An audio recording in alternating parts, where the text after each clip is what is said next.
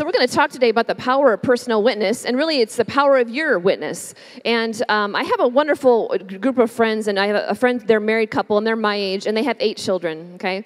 And their daughter, number 7 of 8, is 5 years old, and she is everything that I want to be when I grow up. Can I just tell you that right now? She lives out loud. That girl lives in 4 dimensions. She's just a beautiful, beautiful little girl, and I absolutely love her. I've been telling this story lately to audiences.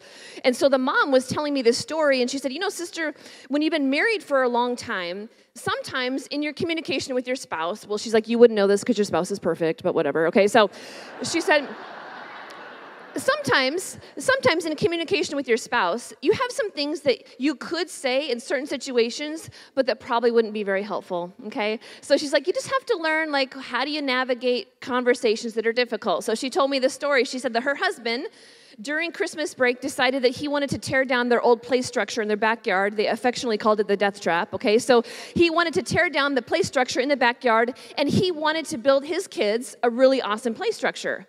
So my friend was thinking, we'll go to IKEA, we'll get like a prefab thing, you know, it'll be over in a day or two. Oh, no. Her husband was like, we're going to go big or go home. He went to Home Depot, got raw-treated lumber, he got brackets, he got screws, and this was a dad on a mission to make a play structure that would last until 2075, pretty much, okay? So he enlisted the 2 oldest teenage boys who were really excited to do that for Christmas break. So he enlisted the 2 teenage boys, and they were out in the backyard building a massive play structure for the younger kids. So my friend said, day 1 went by, fine. Day 2, day 3, day 4, it is day 5, it's day 6 now. She hasn't seen her husband in 6 days, okay? The teenage boys are beyond disgruntled over the fact they just spent 6 days building a play structure for their little siblings, okay? And she said, and now it's dinner at the end of day 6, and she hasn't seen her husband, and he's been called into dinner twice already, so this is the 3rd time, and she's getting just a little irritated, okay? So she's like, I love my husband very much, and he's a wonderful man, but all I need is for him to come into dinner, okay? Like, just kids are throwing bread at each other. It's like total chaos in our house. We just want him to come to dinner.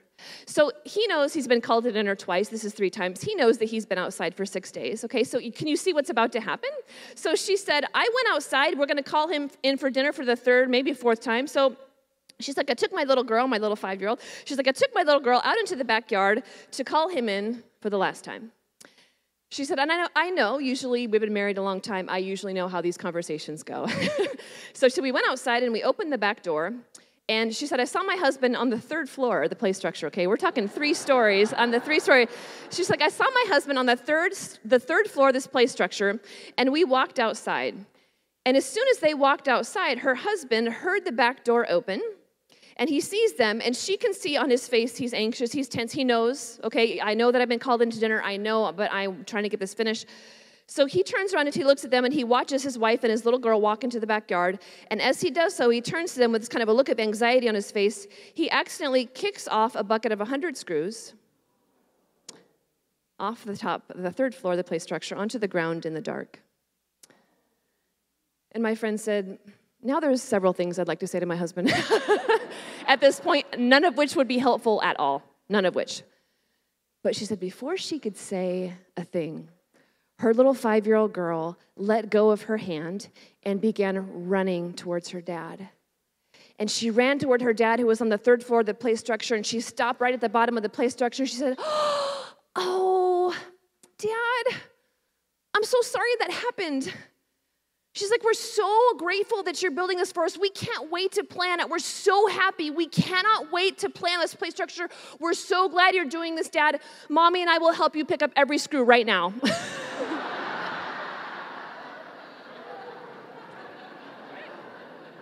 So my friend said, okay, here we go.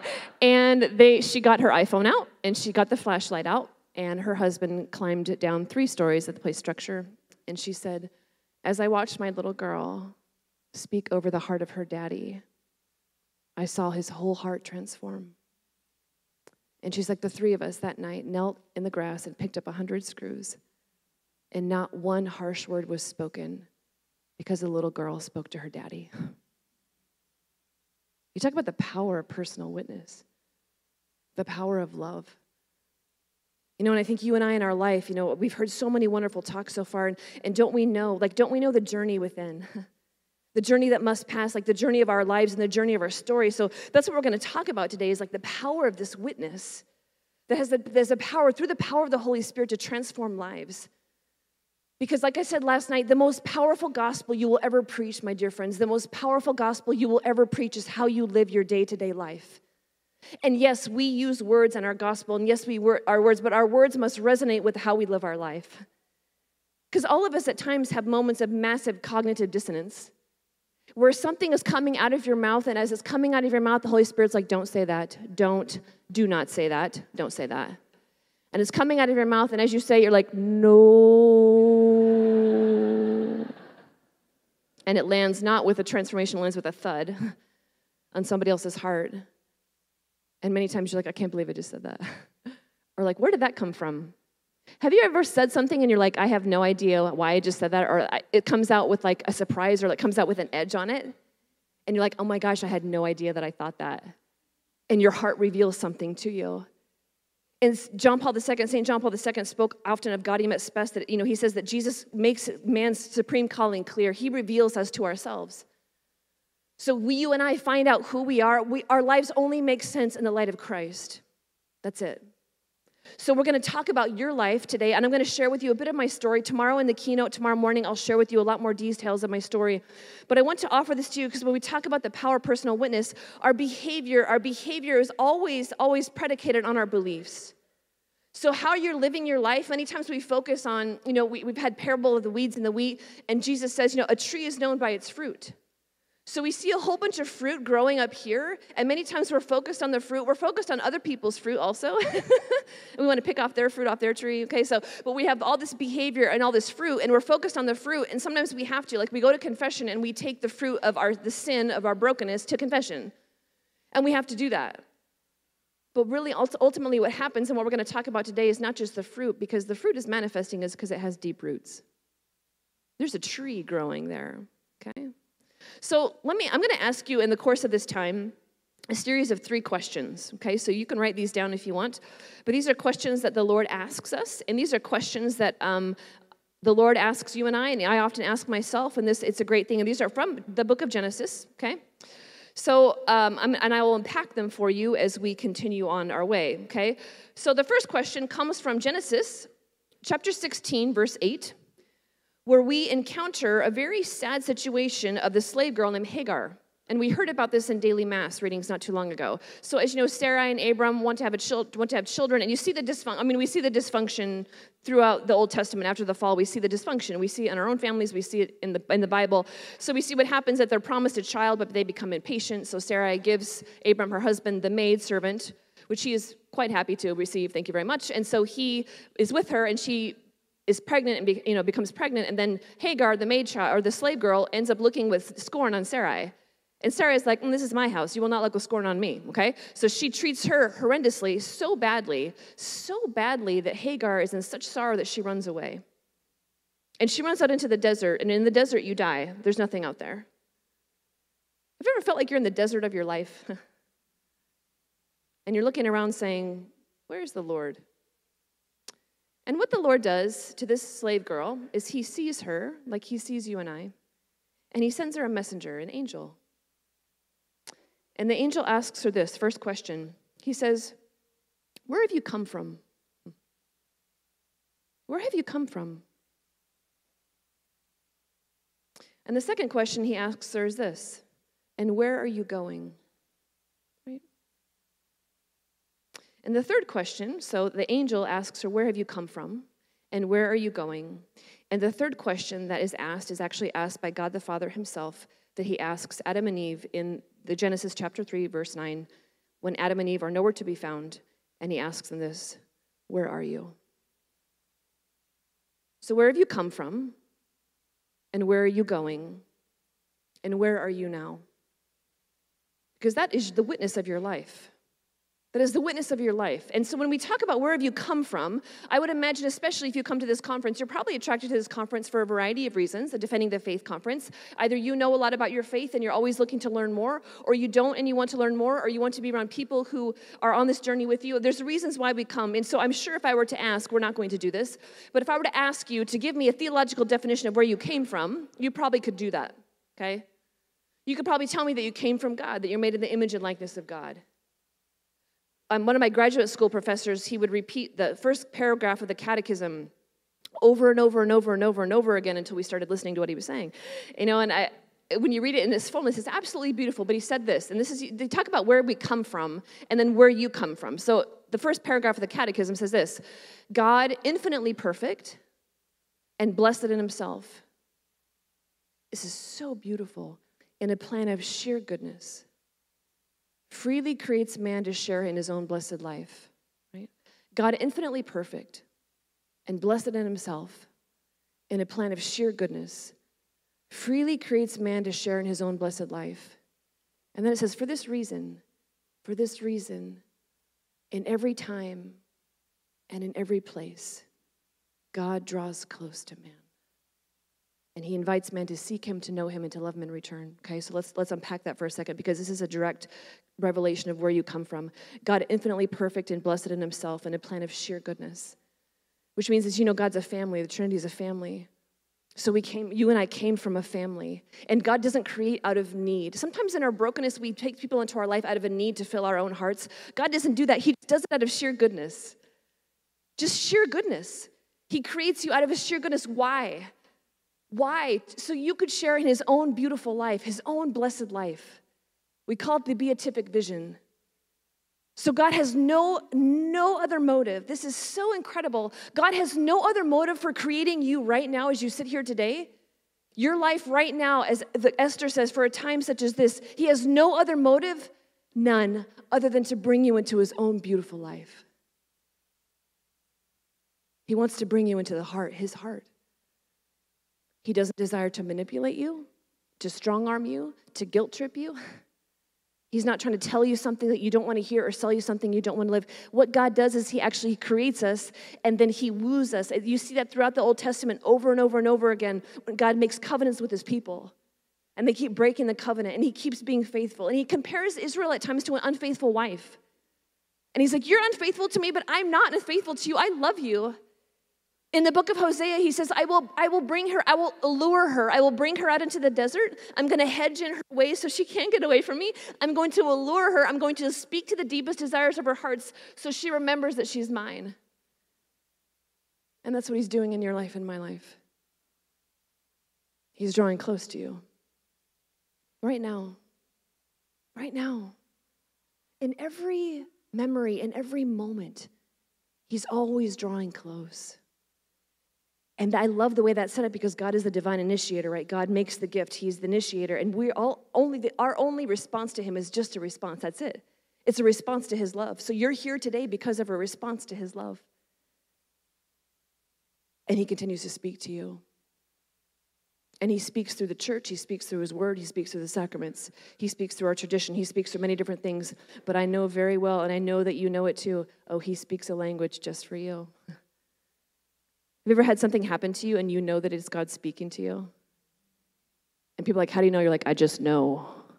I just know that's God speaking to me. It's like, it might sound weird to you, but I know it's God speaking to me. And don't families have languages like that? We have little nicknames for each other, or things that only make sense in a family. Lovers do that. People that love each other, they have funny little nicknames. My mom to this day still calls me Munchkinhead. Nobody else in the world can call me Munchkinhead, but that's what my mom calls me, Because she loves me. I'm her Munchkinhead. I'll always be her little Munchkinhead, That's the language of love. So he's always drawing close to us, which means he's always bringing us on a journey. And this is why when we talk about our story, I loved Father Sean's homily today. Can I just say that? He gave 1,300 people permission to sit in their story and to own their own story. I was like, amen, brother, Because don't our stories feel like that at times? We got this person and got this person. It's very biblical. It's got that person and that person and that person, So in our journey, what is your story?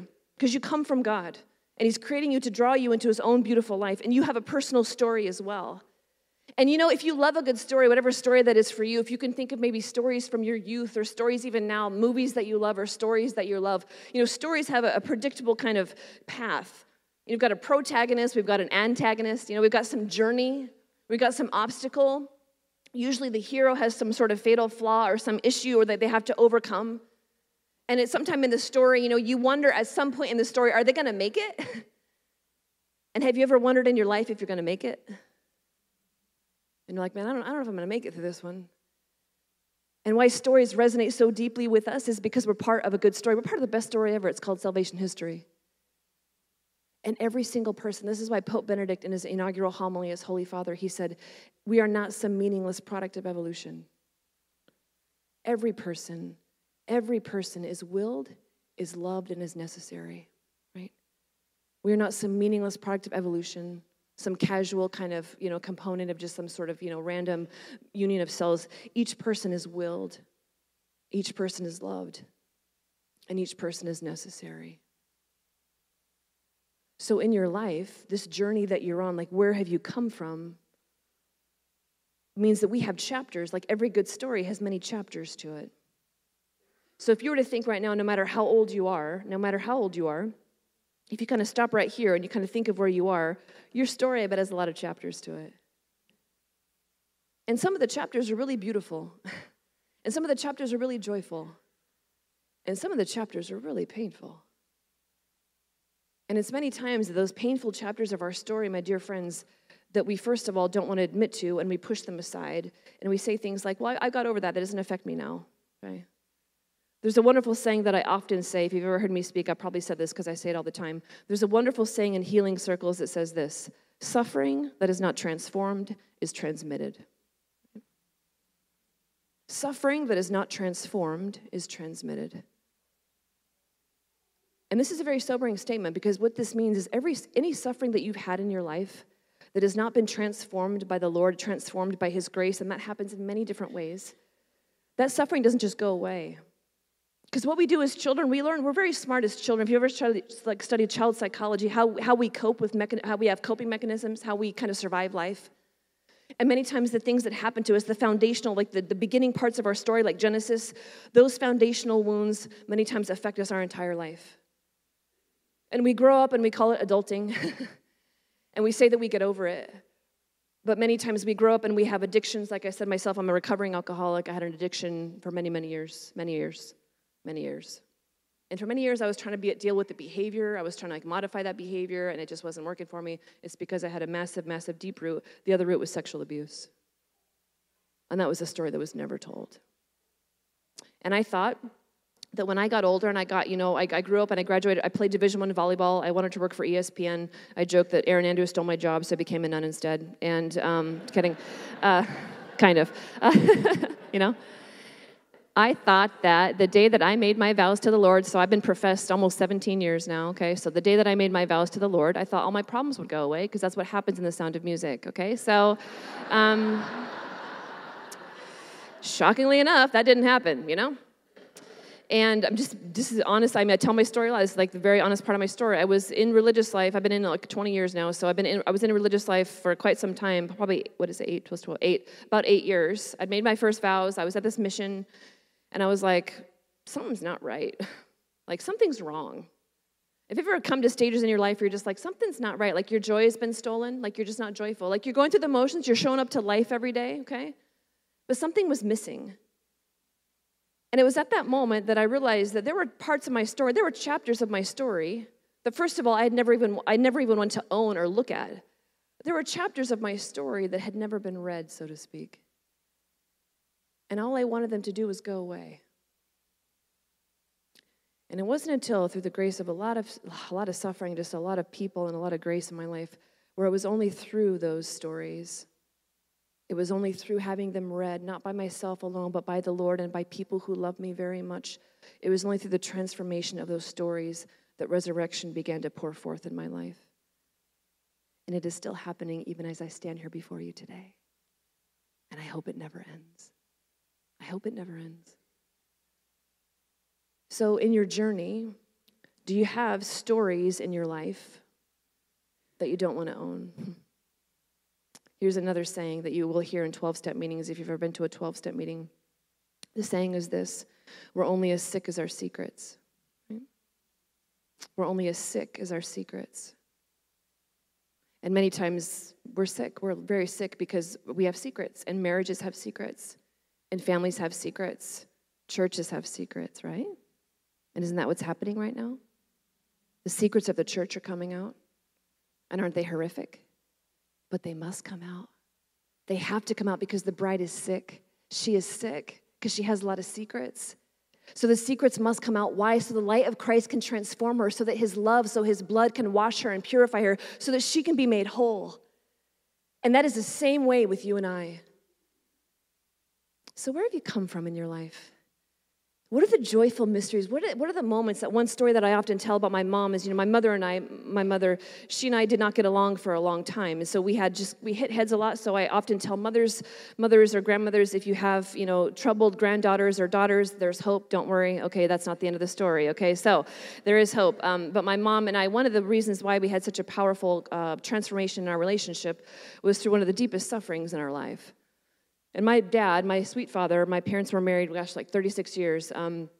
My dad retired early so he could go and do volunteer work for my religious community. Okay, so my dad retired early. My parents would travel down to our missions, and my dad was an electrician, and he and my mom built things, and they could fix stuff. If you give my dad like a gun wrapper and a paper clip, he could fix a house with it. I was one of those guys. And so I was in Rome. I was very young. I was in Rome, just starting my studies as a religious sister. And one night, I was there at the house in Rome, and the phone rang in the middle of the night. And you know how sometimes I don't know what that is. It's like when phones ring in the middle of the night, it's like never good news. And I was upstairs, and I heard the phone ring, and I can't explain it to you, but I just had this sick feeling in the pit of my stomach. But then a few minutes passed, and it went away. So I was like, maybe that's not for me. But then there was a knock on my door, and it was my religious superior. And she opened my door, and I could see her face because her face was illumined by the streetlight, and she had tears in her eyes. And she said, "Sister Miriam, your mom and dad are on the phone." I said, okay. So I went downstairs, and I had no idea what was about to happen to me. I had no idea. And I picked up the phone, and it was my mom. And she said, honey, I have to tell you something. And I said, what is it? She's like, your dad just has been sick lately. They were at a mission. They were literally at a mission doing construction work at one of our missions. So they went to this doctor they didn't even know. She's like, your dad has been sick lately, and we took him to the doctor today. And I said, what happened? And she said, your dad was diagnosed with cancer today. And I said, well, what kind of cancer? How bad is it? And she said, your dad was diagnosed with terminal cancer today. He has pancreatic cancer. And that was Fat Tuesday. That was the day before Ash Wednesday. And we buried him on Ascension Thursday. So I came home, and I was 24 years old, and I came home, and it was just I have an older brother, but he kind of lives his own life. And so I went home, and my mom and I took care of my dad. And it was something about taking care. If you've ever taken care of somebody who's very ill, you know that it makes life very clear very quickly. And there was something about that where our family secrets began to come out. And our lives slowly began to transform because there were some things that my dad needed to know before he passed away. And so all of our secrets came out. And it was in that time where my dad also made amends to me, and he made amends to the family before he passed away. And my mother and I were there, like the day that he was diagnosed. My mom called me on the phone. The day that my dad went into eternity to see God face to face, my mom and I were there again that day. And we stood on each side of his hospital bed as he was laboring to breathe, and we prayed the rosary. And as we finished the Hail, Holy Queen, he took 3 more breaths, and he passed away. And it was, I tell you, one of the most beautiful and most sorrowful moments of my entire life. And it transformed my mom and I's relationship. And so my mom now, I'll tell you more about my mom tomorrow, but I love my mama so much, And so I go and visit my mom for a couple weeks every year. And so she lives out on the Oregon coast, and so we usually go to the beach for a couple days. And I tell this story often that several years ago we were at the beach, and in the Oregon, I'm not sure like when you guys go to the lake here, but in Oregon it's always 55 degrees and raining because it's Oregon, like that's what happens there. So sure enough, it is 55 degrees and raining. It's August in Oregon, and so we wanted to go for a walk on the beach, but we couldn't go for a walk on the beach because it was raining. So we went to daily mass, and we went upstairs. And as soon as we got upstairs, I opened this huge sliding glass window. It was this huge picture window. And as soon as I opened it, you could just hear the waves crashing onto the shore of the beach. And when rain first moves in, you can smell the rain, So we're sitting there in front of the window watching the waves and listening to the waves and smelling the rain. And we each had these huge cups of coffee, which every Catholic knows is the 8th sacrament. So we're sitting there with them. All right. So we're sitting there, and we had this moment. And I had this moment, and I know you've had it too. And even as I say this, I tell this story all the time, but even as I say this, I remember it as if it happened just today. I had this moment, and I know you've had it too, where you say to yourself, I wish time would stop right here.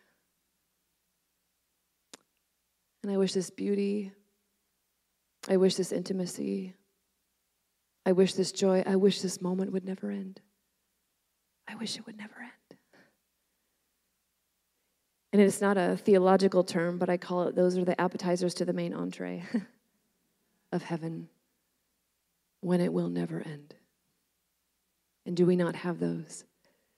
And I don't know what that is for you. If you think of a moment right now, I can tell because some of you are smiling.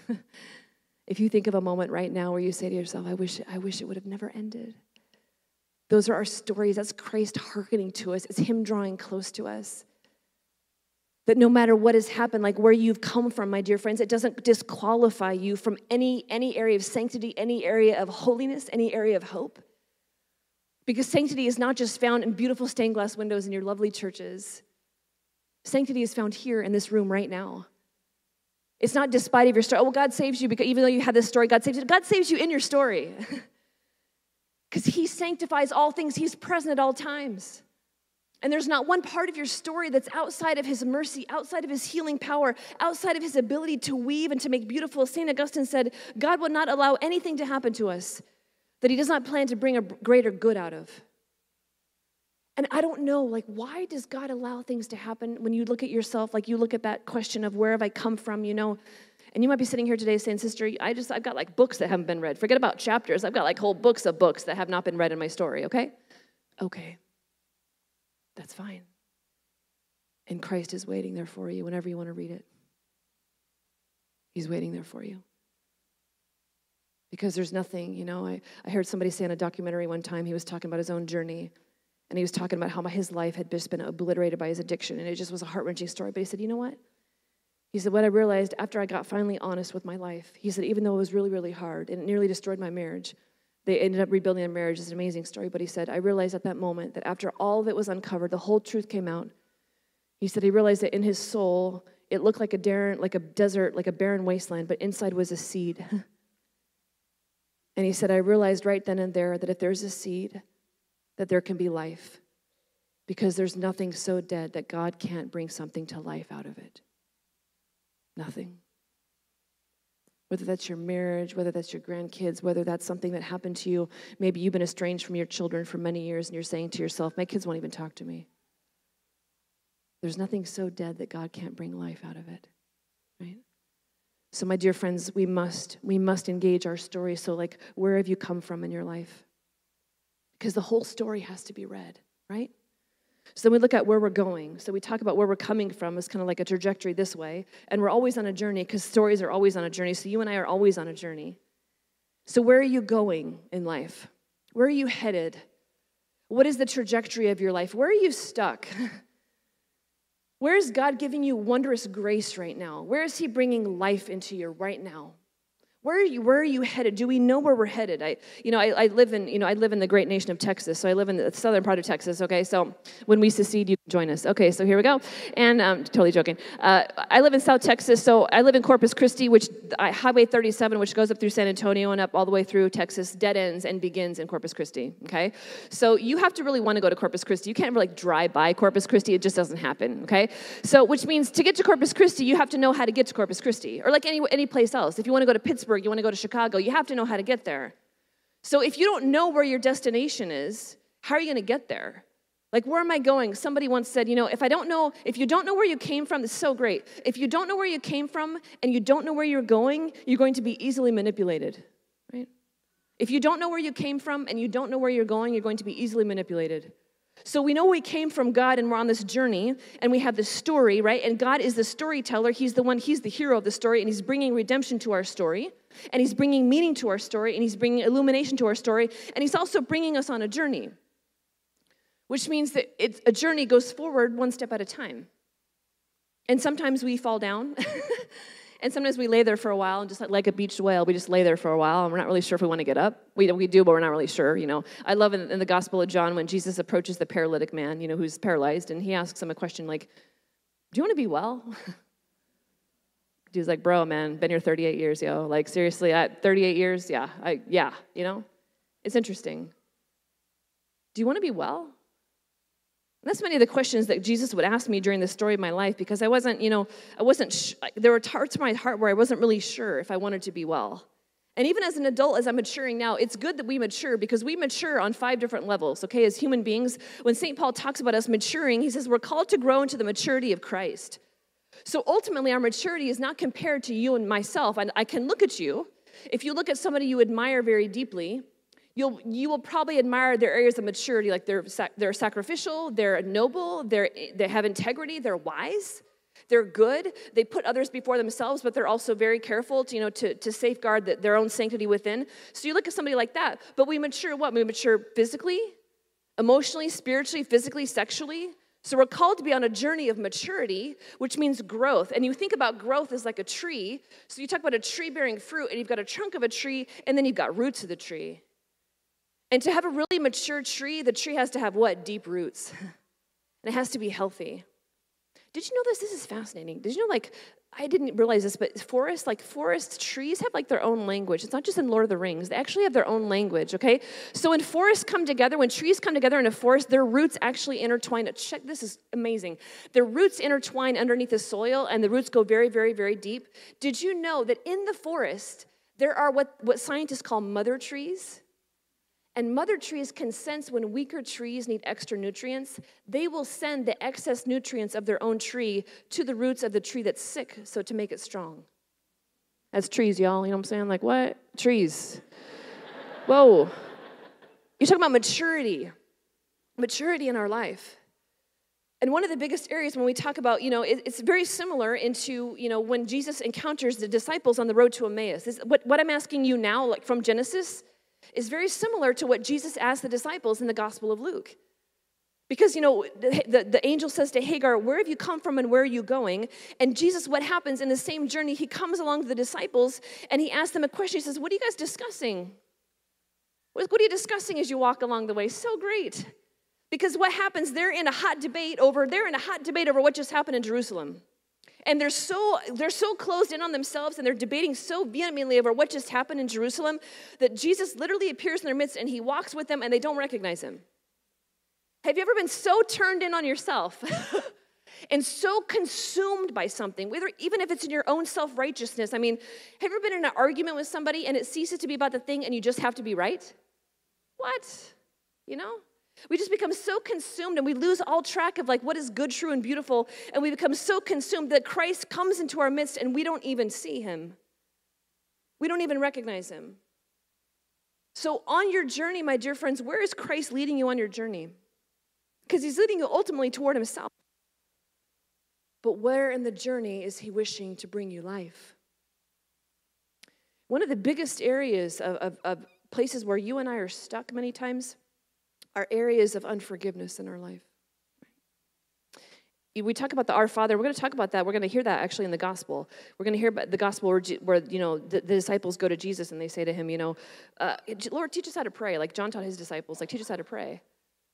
And so Jesus teaches the disciples how to pray. And at the heart of that prayer is what? Forgive us our trespasses. Yeah. That's a very serious thing to say.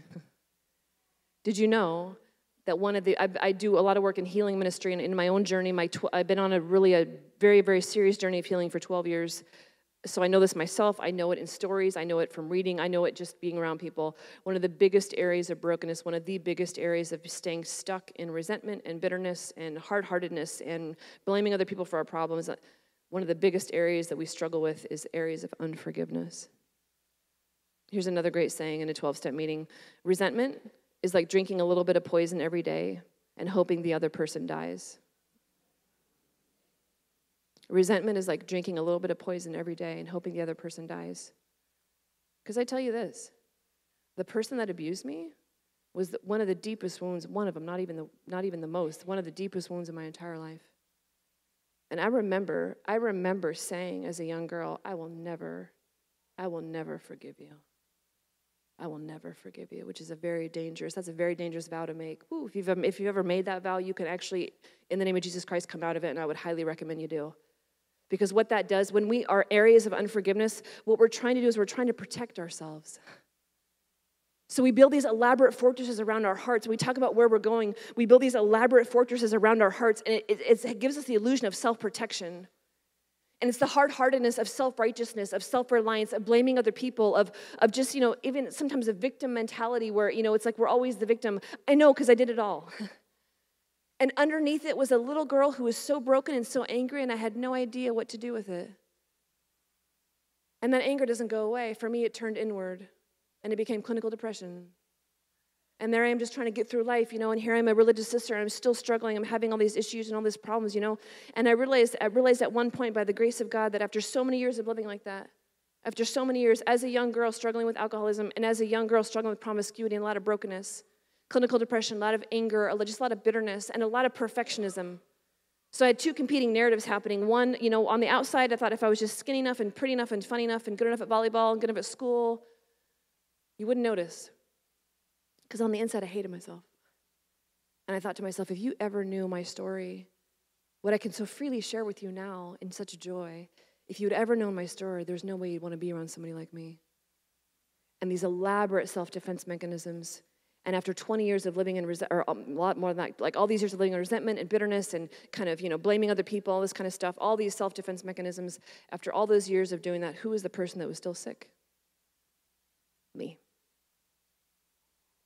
And I had a moment in my conversion story where I was pondering the parable of the unforgiving servant, right? Where Jesus tells that story where Peter comes to Jesus and he's like, how often do we have to forgive? Like 7 times? Like 70 times, 7 times? Jesus is like, oh, Peter, let me tell you a story. So you know the story very well, and I won't. At my parish missions, I usually go into the story much more deeply. But he tells a story of the unforgiving unforgiving servant who owes the master a lifetime of wages. And the master knows that the servant owes him a lifetime of wages and it can never pay it back. And I love the words because listen to the heart of Christ, my dear friends. Even in the master, even in this parable, just a story, Jesus puts his own heart in the heart of the master, the forgiving master, where he says, moved with pity, moved with kindness, moved with compassion and mercy. He forgives the man his entire debt. And what happens? That servant gets up and he goes out into the household, because slaves had households and they had organizations of like hierarchies of slaves. And he grabs a fellow slave and the visual imagery is beautiful. He begins to choke him. It's like seize him and throttle him, saying, "Pay back what you owe. Pay back what you owe me." And that man owed him 6 months' wages. Like the comparison is not even applicable. It's not even close to being equal.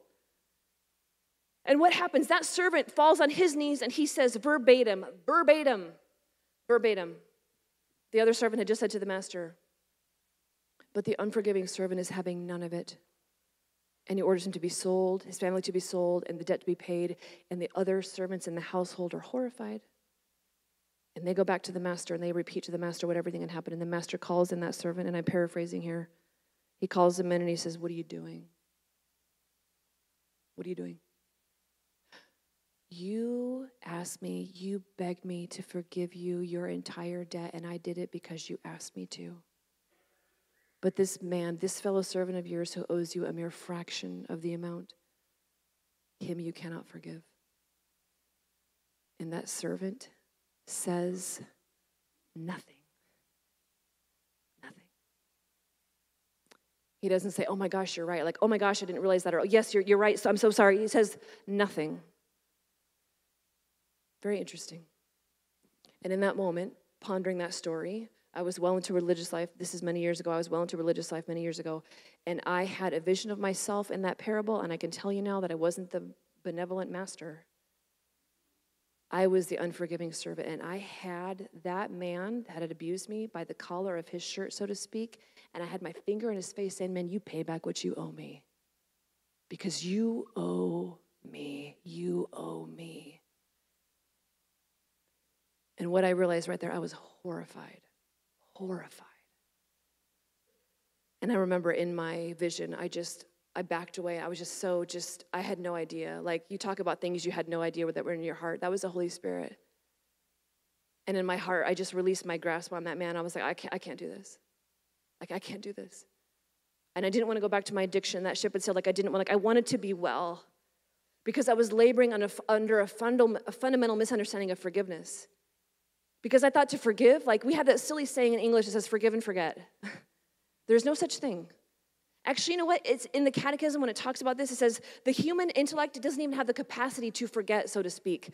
But it says this, but with transformation, with the grace of the Holy Spirit, that pain can be turned into intercession for the one who has hurt us. And I thought, you know what, if I forgive you, I'm just letting you off the hook. And you can't be let off the hook. Because I can tell you right now, to this day, that man is not sorry. And I've confronted him twice. And he's not sorry at all. And those are points in our story where I have to decide, where am I going? And do I want to be well? So let me ask you this. Are you still asking people to pay you back for something they can't pay you back for? My dear friends, what was taken from you, they can't pay it back. They can't. But when we are willing to take a full account of the wounds, forgiveness is not just words, it's not just like pretending, it's not just saying it. Actually, to forgive is a really crucifying experience because you actually have to unveil all of the wound. And all the emotions have to come out. The whole story has to be told, and it goes down into the depths. And we know it goes down into the depths is because Christ goes down into the depths. Because what is he saying on the cross? Stripped naked. He's the bridegroom stripped naked for the bride. And people are still harassing him. They're still spitting on him. They're still abusing him. And he hangs there and he says, Father, forgive them, for they know not what they do. So do you have in your journey, do you have areas in life that have areas of unforgiveness? And you know what? Forgiveness is different than reconciliation. But do you on your end? And I tell you this as a sister in Christ, somebody on the journey with you. Do you have areas in your story? Are there people in your life that you can't even stand to look at? Or that you're still gossiping about? Or that whenever Thanksgiving, certain things happen, I don't know, it was something Aunt Sally said 20 years ago at Thanksgiving, and our kids are not playing with her kids anymore. Thank you very much. Okay, so, whoa, But Christ wants to bring you to freedom. And maybe today's the day, right? Are there things that are impeding you on your journey? Because when Jesus says in the Gospel of Luke, or Gospel of John chapter 10, he said, it's a thief that comes to steal, kill, and destroy. But I came that you might have life and have it to the full. So what in your life, what is preventing the fullness of life for you right now? Is there something in your life? Is it a relationship? Is it a secret? Is it an area of your life where we are laboring under a misunderstanding of who God is? Because I love this. In Catechism 239 says this. It says, by calling God Father, right, the language of faith indicates two main things. That God is the first origin of everything and transcendent authority, and that he is at the same time goodness and loving care for all of his children. This is so great. God's parental tenderness can also be expressed by the image of motherhood, which emphasizes God's immanence, his indwelling, the intimacy between creator and creature. But so this experience, this language of faith, draws on the human experience of parents, who are in a way the first representatives of God for man. But this experience also tells us that human parents are fallible and can disfigure the face of fatherhood and motherhood. We ought therefore to recall that God transcends the human distinction between the sexes. He is neither man nor woman, he is God. He also transcends human fatherhood and motherhood. Although he is their origin and standard, no one is father as God is Father. So as Father, he's an origin in your life. And you and I have areas of our life that we're laboring under a misunderstanding of God. I know for myself for a long time, and on our journey, we grew up Catholic in our family, but our religion was largely fear-based. Okay, so don't do this, otherwise you're going to go to hell. Don't do that, because you're going to go to hell. I mean, is there such thing as mortal sin? Yes. Okay, but there was no emphasis on God loves us, so here's why we do what we do. There's an emphasis on what we're doing, but here's why we do it. There was not that, and many times I had this image of God, kind of like as a policeman in the sky, with a ticket-book, watching me. He's left-handed, by the way. Ticket-book watching me, and he is taking note of all of my failures and all of my sins and all of my brokenness. And, as I heard somebody once say, I just always had the feeling that God was mildly disgusted with me. Right? Are there parts of our hearts where, and it could come from our stories. This is why, my dear friends, this is why our stories must be made known, are we laboring under a misunderstanding of who God is? Because see, what we learn in the scriptures, why we must know the scriptures, why we must absorb them, not just know them here, we must form our intellects, but why they must come from here to here, is that they form our hearts, is because it is God constantly telling a story of who he is. Who he is. It's God, the Gospels are the stories of who Christ is, who God is. That he's coming into your life and my life, and he's saying to you, I don't want to dominate you. I don't want to manipulate you. Like he comes as a baby. He comes as an innocent child. He comes naked and vulnerable. I was on an 8-day silent retreat last year, and this Jesuit priest was leading me through this meditation on the nativity, and he said, Jesus comes to earth. He comes to us naked and vulnerable because he's showing us how to be human. This openness, where we're often hard of heart. He's not hard of heart. And he comes and he reveals himself, and he's always healing the sick, and he's raising the dead, and he's touching people. He's just getting right into their lives to remind them of who they are and who he is to them. And then he agrees, he submits to be crucified on a cross the way that it's a shameful death. Only slaves and rebels were crucified. So Roman citizens were not crucified. St. Paul was beheaded. Slaves and rebels were crucified. And Christ agrees. And he's a man like us in all things but sin. He's taken on every sin of ours. He's taken on every suffering, and he is always present because, see, the beautiful thing is Christ comes into our life, and he came into earth 2,000 years ago. But because God transcends time, God is transcendent. God actually lives outside of time. We call it kairos, right? The eternal now. So if you can imagine this when we talk about where we've come from and where we're going, and I'm going to ask you my last question here, okay? So the power of your witness of where have you come from and where are you going? And where are you now? You and I live in chronological time. So right now it is like 4:40, okay? In an hour from now it'll be 5:40. Tomorrow afternoon it'll be 4:40. It'll be 24 hours from now. And you can turn around and you can look back on your day and you can say this happened and this happened and this happened, okay? So all of us who are here now were once 5 years old. We were once 10. We were once 20. Some of us were once 60, that's okay, 70, 80, that's fine. All right, here we go. So we're on the spectrum of chronological time, right? So we call it chronos, so things unfold for us in chronological time.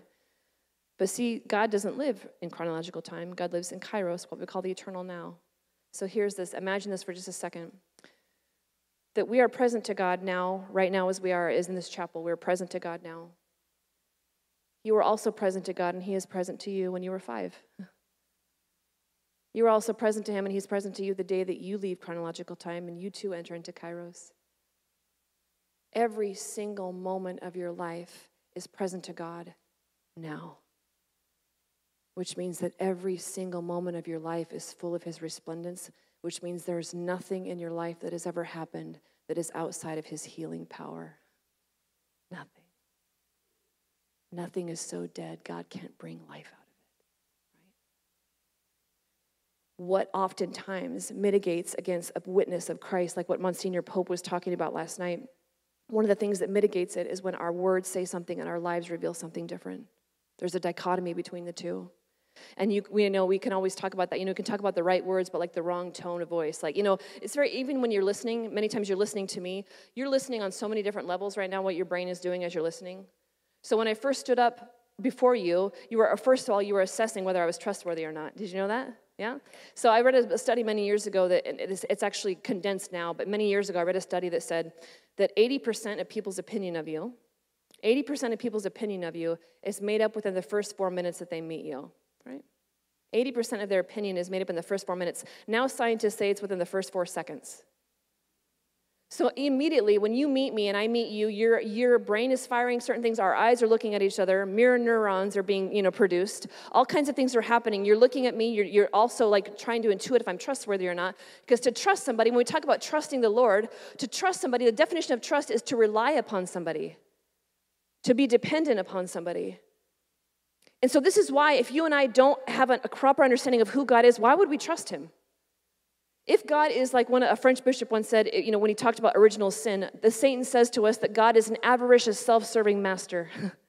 That's what Satan's lie is to us. He's already spoken it to you a million times today, that he's not a good father and he doesn't love you. Oh, really? He's so good? Oh, why did that happen to you then? Oh, you prayed that. You prayed that your husband wouldn't pass away. He passed away. You prayed that your kid would get that job. He didn't get that job. Oh, really? Why did God allow that to happen to you? It's the same lie over and over and over and over and over again. So God is constantly revealing of who he is. And he's coming into our lives and he's speaking the truth to us. Because it's his desire, to draw near to us. And when you love somebody, you draw near to them. And it is your only desire that they would draw near to you as well. And do we not have people in our lives? I know that I do. There are people in my life that I would love to be close to, that I try to be. I mean, like I said, I'm very serious on my healing journey of trying to become the woman that God has created me to be, and open and receptive and honest and forthright and full of integrity and things like that. And I try to be a really good friend to my friends. And, sometimes people will come into your life and they will open and our hearts draw close together. But do you have people in your life that you just wish that you knew them, or you just wish that they would share with you and they just won't? And you're and you can't violate that. You cannot manipulate it. All you can do is draw close and just have an open heart and just wait.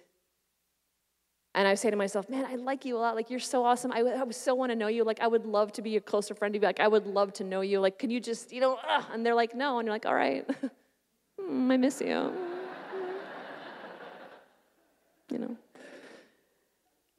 And it is the same thing with us, that God draws close to us. He draws close to us with no other desire, my dear friend, than to bring you into his own beautiful life. He desires to forgive you, to heal you, to speak to the deep places. He desires to heal your relationships, to melt our hardness of heart, to heal us of addictions, to heal us of our self-righteousness, to heal us of all the ways that make us less human. Because Jesus Christ is a man fully alive. Right? And when we allow him to do that, people ask me all the time. They ask me all the time, Sister Miriam, what is the one thing I can do to make my marriage better? What is the one thing I can do to be a better coworker? What is the one thing I can do to be a better parent? What's the one thing I can do to be a better grandparent? What's the one thing I can do? And I say this to them, and I'm saying it to myself as I'm saying it to you, and I'm not being platitudinous by any means. And I will always say the best gift you can give to your spouse, to your children, to your grandchildren, to your coworkers, the best gift you can give them is to allow Jesus Christ to come and heal you every day.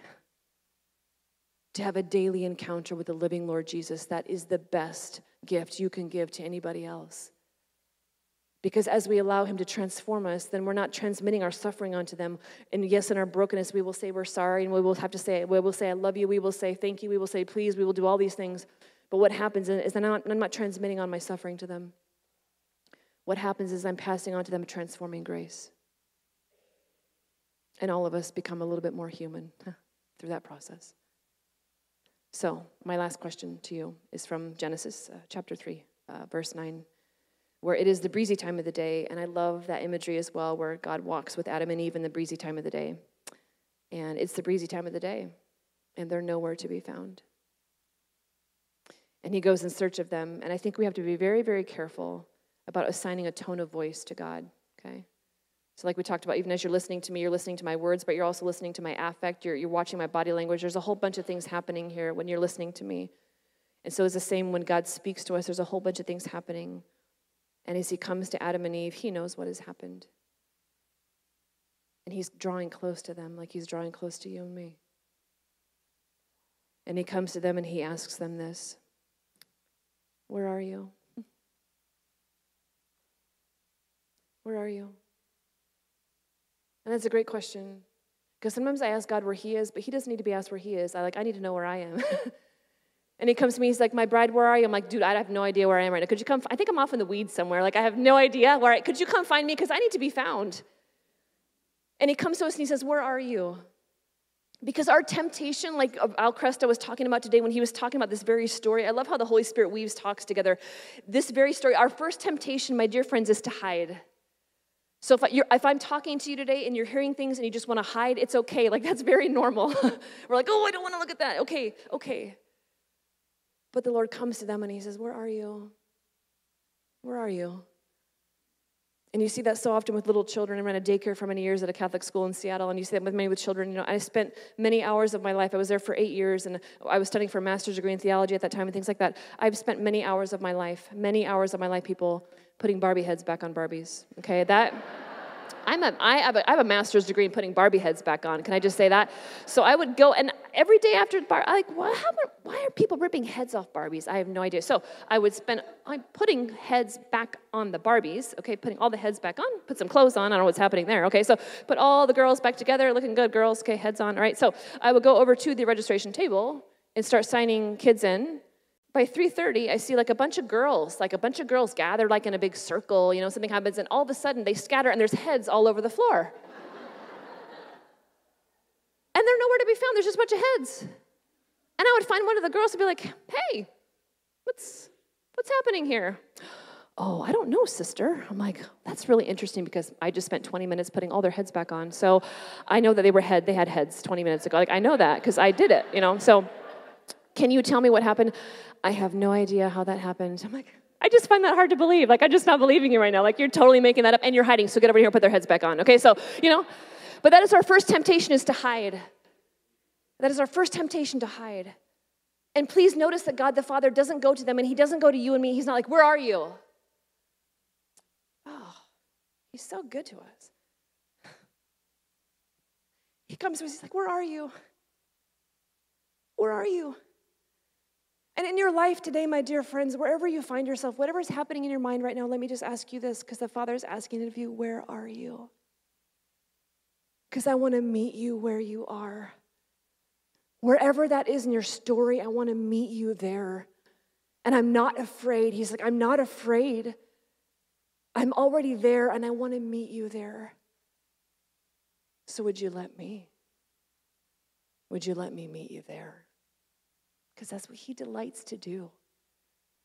And when we allow him in these stories, when we allow him in these memories, he's already there, but when we allow him to transform it, what happens, my dear friends, is our lives take on a vibrance.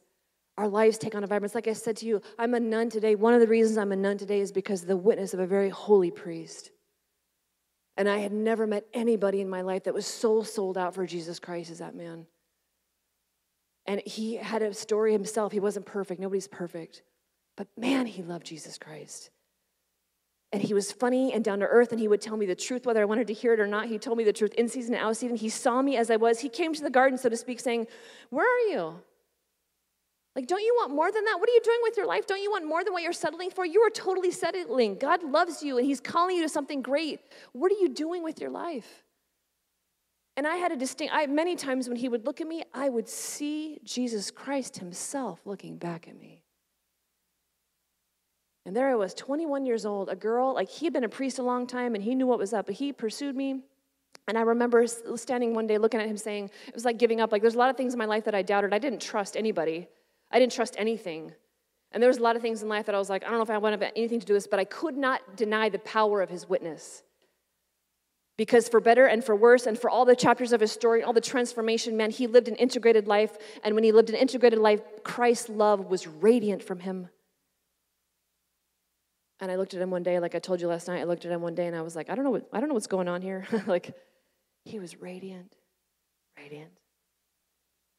said, I don't know what's going on here, but I want that. Whatever this is, I want that. And he said, that's the love of Christ.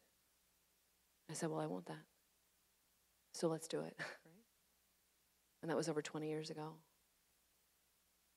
So in your journey, my dear friends, this area of personal witness, it's not a formula. When we must develop, you must develop a story. That's very true. What Monsignor Pope was saying, very true, okay? Of what God has done in our life, like where we come from, where we're going, where we're now. But and in that, on a much deeper level, we're also bringing the Lord into the roots of our story because, like we said, he's already there. And he's saving you in every chapter of your story. So if it's okay with you, we've got a few minutes left. Can I just pray with you? Is that okay? All right? So maybe just pray with you real quick, okay? I'm just going to ask the Lord to speak to you, okay? Because I know that you've been drinking out of a fire hose for like an hour, so I'm just going to ask the Lord to speak to you. So I just ask you, Lord Jesus, right now, that for all of us, you would bring to mind one part of our story that you wish to speak to. I just would invite you not to censor that. I just ask you, Holy Spirit, bring to each one of us a part of our story that you wish to speak to. Maybe it's an area we've been trying to hide or something we don't want to think about. It's okay, you're safe here, it's okay. So just ask you, Jesus, right now, that for each one of us, would you bring to mind a part of our story that you wish to speak to?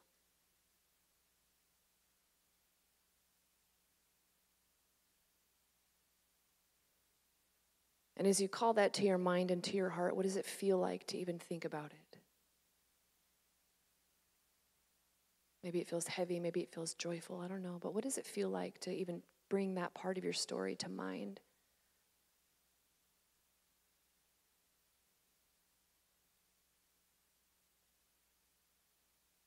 And as you call to mind that part of your story, could you imagine just Christ sitting in front of you? And he is so kind. And could you just imagine him looking at you as you hold that story in your heart?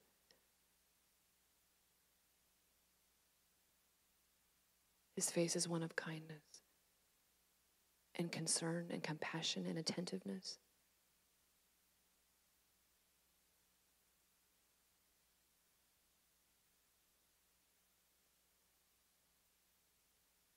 And if you'd be willing, and only if you're willing, would you be willing to kind of, in a sense, take that story out of your heart and hold it in your hands in front of you?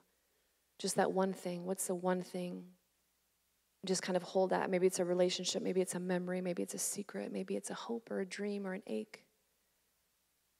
But would you be willing in your heart, in the silence of your heart, to kind of hold that memory in front of you in your hands? And maybe that feels scary. And what does it feel like to hold it in your hands in front of you and look at it maybe outside for the first time?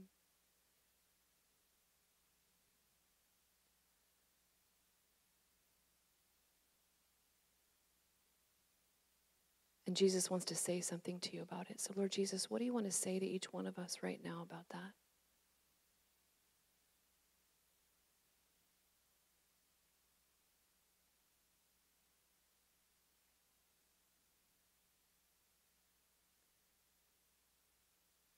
And because he loves you, because he cares where you came from and where you're going and where you are right now, and his desire is to bring you to be fully alive.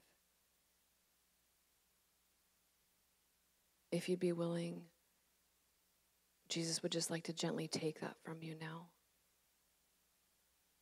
and place it in his own pierced heart. And if you're not ready to surrender it, that's okay. And sometimes that can be scary. But if you'd be willing, he would really like to do that for you.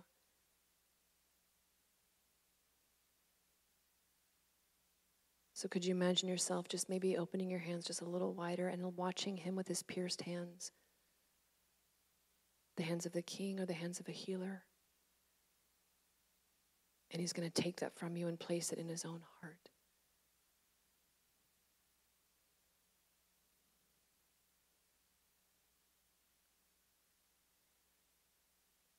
And if you're willing, if you would allow him to, he would like to place his divine hands on your heart. Would you let him place his hand on your heart where it's broken?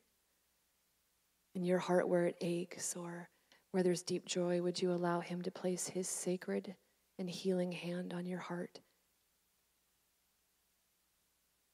And he's going to speak to you as he does that. So Jesus, I just ask that our hearts would be open. Please place your hand on our hearts and speak to us right now. What do you want us to know about who we are and who you are?